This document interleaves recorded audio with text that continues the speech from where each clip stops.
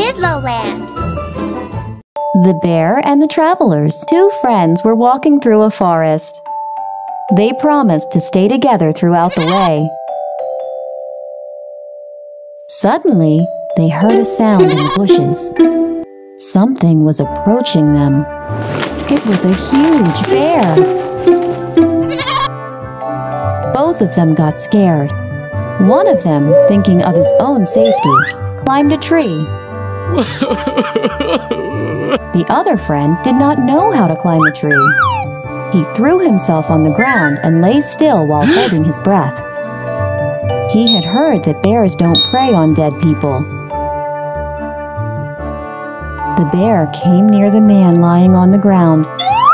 He sniffed his ears and slowly walked away. The man on the tree came down.